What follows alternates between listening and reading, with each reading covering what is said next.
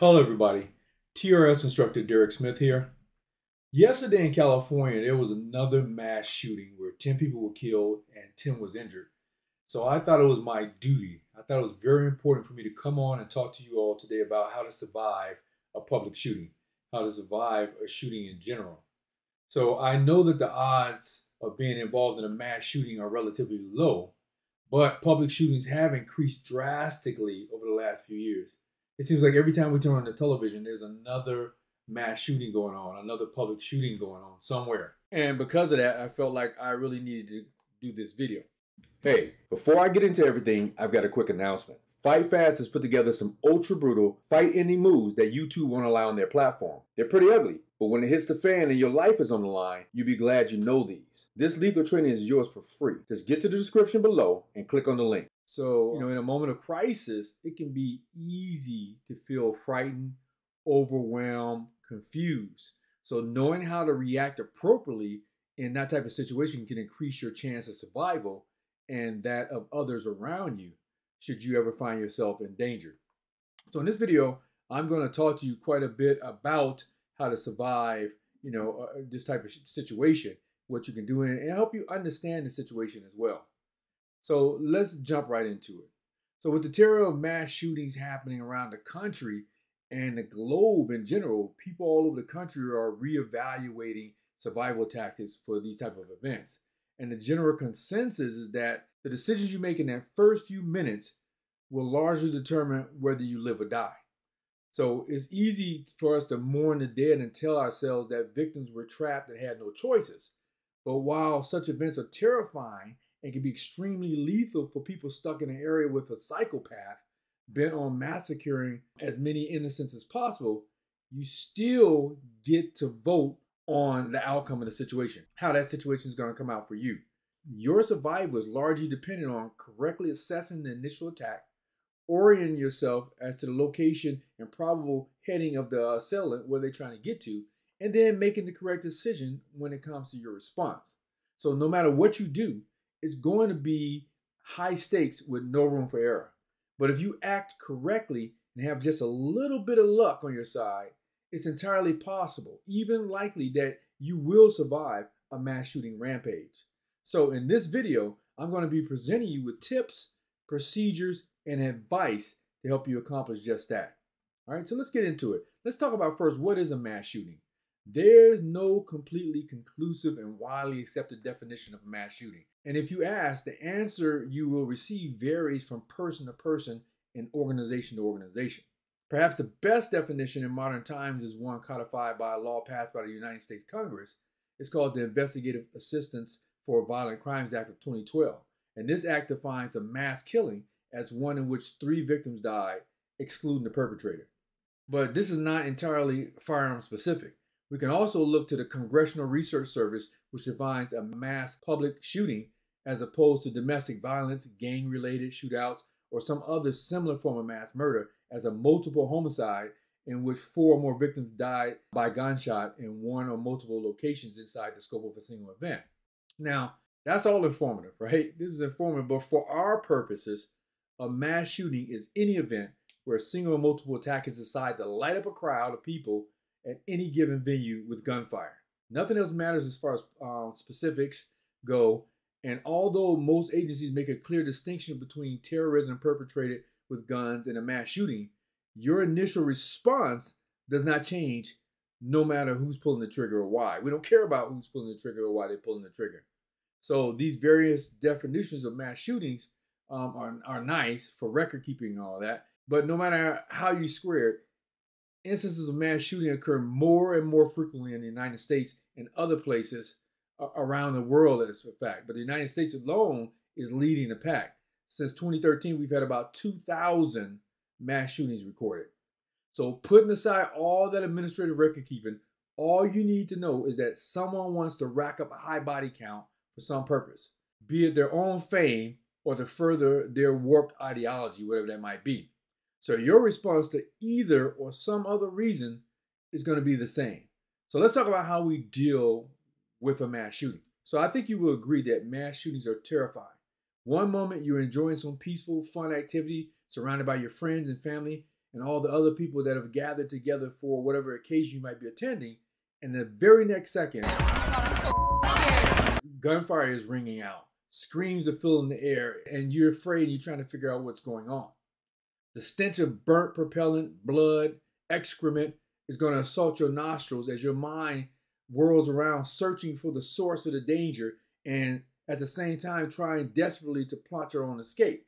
So what do? Where do you go? Are all your people accounted for? Should you try to help somebody else? Can you help anybody else? As you're probably thinking, it's definitely not the time for I'll figure it out right now, once the shooting starts and the bodies start to hit the floor. Now, it's extremely difficult to predict specifically how any given mass shooting is going to go down, but most contain largely similar elements that are more or less well understood in our time. We can use this information to our advantage and let it inform our responses to these events. So in general, there are three options that you have for dealing with a mass shooter. You can run, you can hide, or you can fight. You need to know how to do each one of those things well, and indeed you might have to employ all three of them in the course of your survival. I'm going to get to the nitty-gritty of each one of those in just a little bit. But first, I want to delve a little more deeply into understanding how an active shooter works. Many of the mass casualty events that we've seen are perpetrated by what has become to be defined as active shooters. Now, this definition is somewhat tenuous even today, as everybody has their own spin on what is or is not an active shooter. But there's one definition that serves as a sort of benchmark for the term, and it's the one that's used by multiple government agencies like the FBI, Department of Homeland Security, FEMA, and even the White House uses this. They all define an active shooter as an individual actively engaged in killing or attempted to kill people in a confined and populated area. Probably exactly what you were already thinking or pretty close to it. Now, why take the time to define an active shooter so precisely? As it turns out, the typical active shooter exhibits several common characteristics, and many of the mass shooting events we are preparing for play out in a disturbingly similar fashion. Anytime there's a pattern, anytime we can recognize heightened probability, we can use that information to study the threat and formulate better countermeasures. So when we look at mass shootings, most active shootings take place at businesses or schools or some type of event. The vast majority of active shooters choose a commercial building or business or a school structure as the venue of their attack. Together, these locations represent the most popular for these killers, tallying about 70% of all active shooting incidents that have occurred. So it's no coincidence that these places are almost commonly encountered as a gun-free zone, meaning that potential victims are even less likely to be armed and able to put up any type of meaningful resistance because they don't have a gun. So if you spend a lot of time in a commercial building or your educational institution, you're going to have to be even more on guard for a mass shooting event than other people are.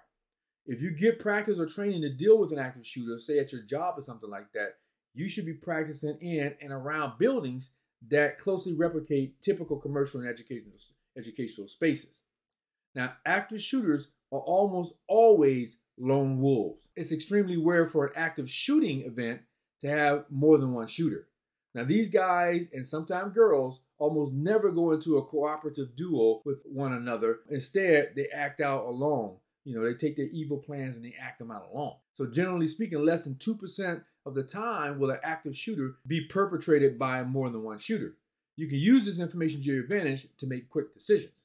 So if you know exactly where the shooting is taking place, you can move away from that location at best speed and undercover, generally free from the fear that you're going to run into an accomplice. This information can also inform your decision to fight, as enlisting multiple people to help you means you have a major advantage over the gunman once you come to grips with that person. He most likely will not have any backup in the area that's going to swoop in and try to help him out. Now, I'll tell you this, time is of the essence. Most active incidents are over and done within 5 minutes, with all the death and mayhem that's going to be inflicted completely meted out within that period of time. A smaller but significant fraction are concluded within 3 minutes. This means that you have to act fast to improve your situation if you want to avoid getting hurt or killed. Run, hide, fight. Your fate is going to be decided in just a couple of minutes. The brisk tempo of these events can also inform other decisions that you're going to have to make. Typically, you cannot count on police arriving in time to make any meaningful difference. Also, the notion that you can retreat to your vehicle, grab your gear or your weapons, and then return to save the day is pretty laughable, actually. Though, I mean, it's well-intentioned, but it's not going to happen. There have been scarce few instances where civilians have been able to do exactly that. But a toll in blood and lives is being reaped the entire time that you're thinking about that.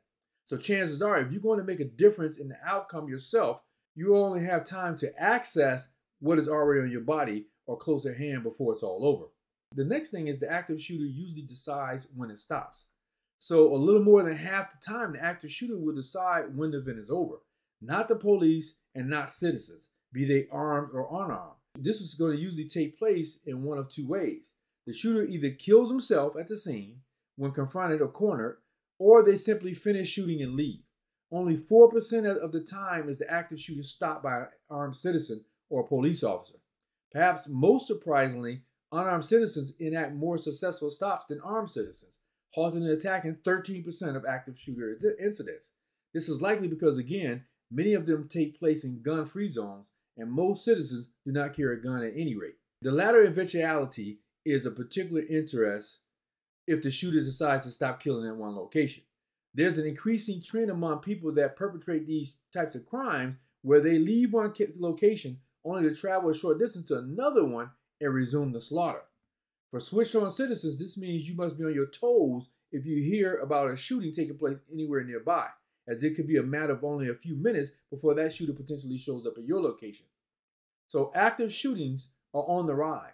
This particular point is contentious due to the way that the FBI defined active shooter and which categories of shooting they chose to include. The skills you learn and the preparations you put in place are going to serve you in many emergencies, not just active shooter ones. So let's jump into some mass shooting survival tips.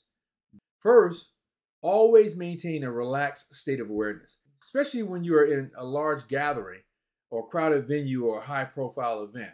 Generic mass shooters desire infamy, which means they want to be famous above all else, and routinely attempt to outdo the body count of mass shooters from past events in order to get what might be called the high score.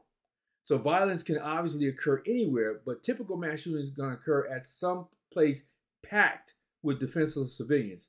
Think shopping malls, theaters, schools, things like that. Second thing is, don't fall victim to normalcy bias. So normalcy bias is where your brain betrays you by telling you that what you're seeing is actually something other than what's really happening.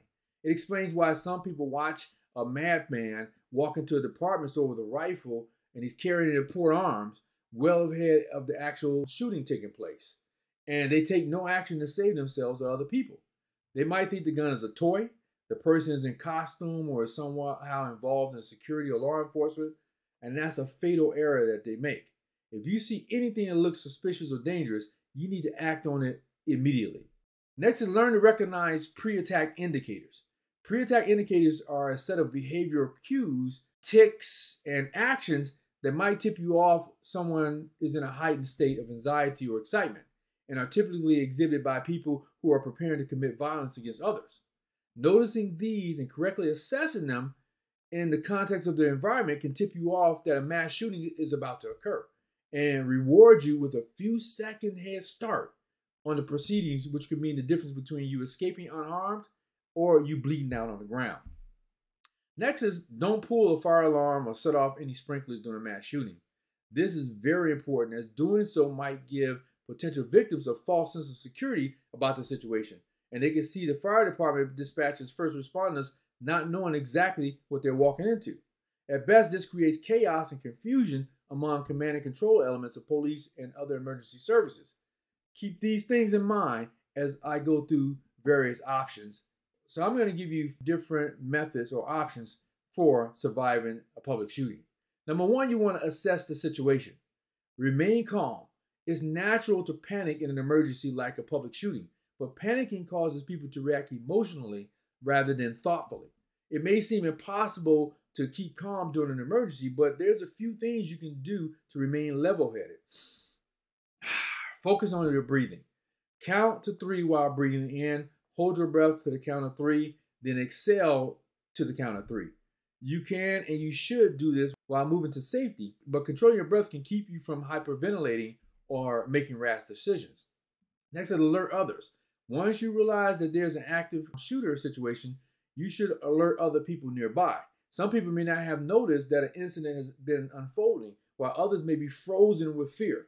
So announce to everybody else around you that you believe there's an active shooter situation and that everybody needs to get out of there, or at least needs to go somewhere to hide. Then know your plan. It's imperative that you have a plan in place of what to do in case of an emergency. So training and preparation can help you escape to safety, but remember to always have a backup plan. If you can't follow your primary plan, evaluate whether or not you can follow a backup plan. Next is prepare to run. So many people freeze up in an emergency. If a shooter is active, you may feel the urge to remain still and hide. However, experts advise that hiding should be only an option if you cannot safely escape. If you know an escape route that's going to keep you at a safe distance from the shooter, resist the urge to freeze up and force yourself to run as long as you can do so in a safe manner. Let's move on to method number 2. Method number 2 is run into safety. And the first step is visualize your movements. It's important to plan your escape route and be aware of your surroundings. If there are possible positions along the route where the shooter could potentially ambush you or others, recognize this and then anticipate how you would respond if this was to happen. Most shooters aim at arbitrary targets. The harder you are to see and hit, the safer you're going to be. So try to be rational and avoid entering into the shooter's line of sight. If you're in the vicinity of the shooter, try to find an escape route that gives you both concealment to stay out of view of the shooter and cover to protect you from bullets. The second part of that is get out if you can. When an active shooter is in your vicinity, even though you're afraid, it's important to keep moving and to get as far away from the situation as possible, as far away from that shooter as possible. Don't stick around to watch or figure out what's going on, but put as much distance between you and that shooter. This is going to make it difficult for the shooter to shoot you and reduces the chances that you'll be shot by random fire. Note that this is only possible if the shooter has not noticed you. If you're lost in a crowd or if you hear gunshots from a distance but have not yet seen the shooter, then you can probably get away. If you can help others without endangering yourself, try to do so. Try to escape even if others insist on staying. Encourage other people you pass to leave with you. However, if others are uncertain about running, don't wait for them to decide. It's important that you get out there first and foremost. That's what you want to do. The third part of that is leave your stuff.